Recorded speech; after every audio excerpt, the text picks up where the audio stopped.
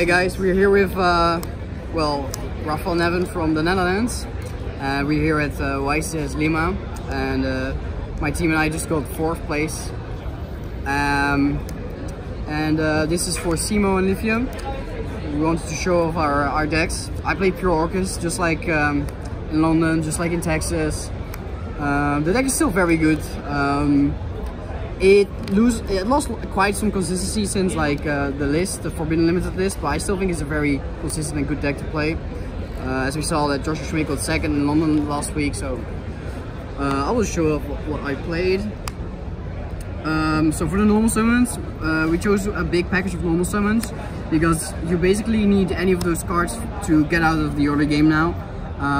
So the Mathematician is like, because this is Spellcaster, it works well with like against there can only be one, and when this gets hand trapped, you still get a card when they destroy it, so it kind of replaces itself.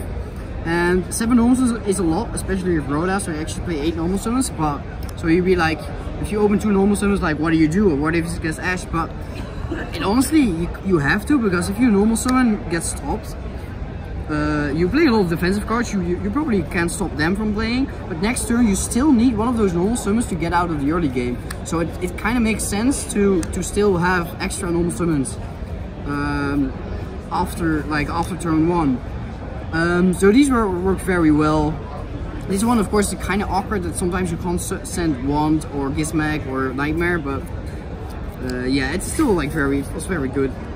Gizmag. And then for the ORCUST package, it's a bit smaller than in London. It's just 2 Nightmare, 2 Symbol, because this is something that I discussed with Nash. We cut the ORCUST return from 3 to 2 because it's kind of like it breaks more than it does your hands well most of the times. So we just try to. We also don't play the level 1 because we completely went to the other side to like towards more normal summons. Then to increase the ORCUST package, and then because the level 1 is of course really good if you have a big ORCUST package, because you always want to have a level 1 and an ORCUST card in hand, but they also increase bricking if you don't have either of those. So that's why we cut down on those. For the hand traps, free Effect Vader, free Ash, free Impermanence, free Phantasme. So like I said, this deck really needs, if your normal summon doesn't go through, you need to stop everything else from happening and then play again next turn. These are fairly staple, fairly good as well. Phantasme is still really good. I lost 6 die rolls in a row yesterday, so I'm really glad I played a big hand trap package, especially in the mirror against like ORCUST, the most played deck right now, and any of these kind of end their turn, so all of them are really impactful.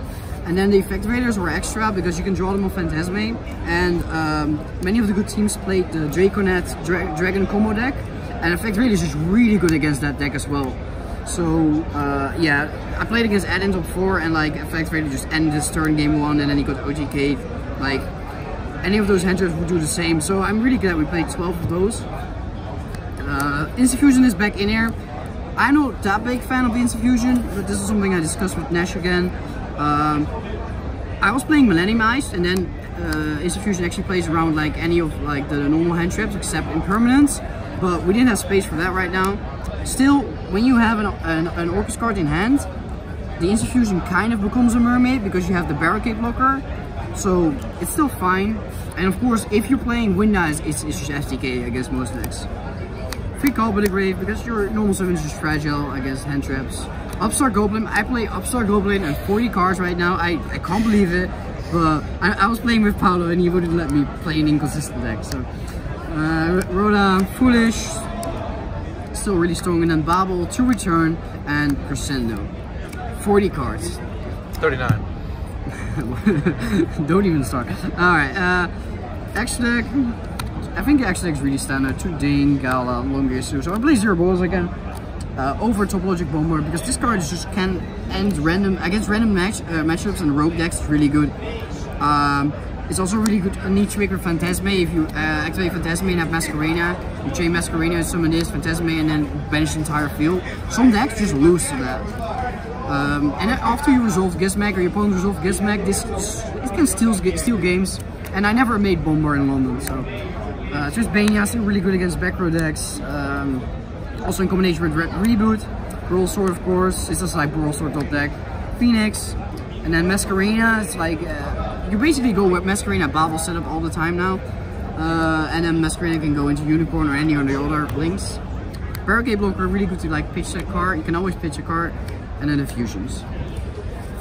Side deck.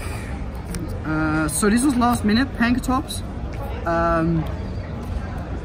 I am so glad I played this because round 1 we played against Sub-Terror, I played against Altergeist, I played against so many rogue decks that Pankatops just bullies. Yeah, this card was absolutely insane. It's also for Salad, and it's really good against Sky Striker as well now that they play a lot of traps. So I'm really glad I played that. Free Lancia, free Mind Control. This is staple. Mind Control in ORCUST is the most busted side deck card there is. Free Twin and free Reboot. That's just because, yeah, nothing to say about this. The Reboot is really good because you have access to Tisbania and you don't want to lose to Rogue. Alright, some shoutouts. Shoutouts to all my teammates from this YCS, Paolo and Ramiro. It was an honor to play with you guys. You guys are really good. To my team, Jobber.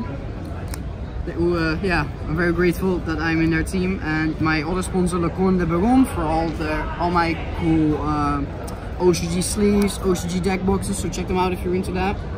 And yeah, all my friends who supported me, and all the friends here who made this the best birthday ever.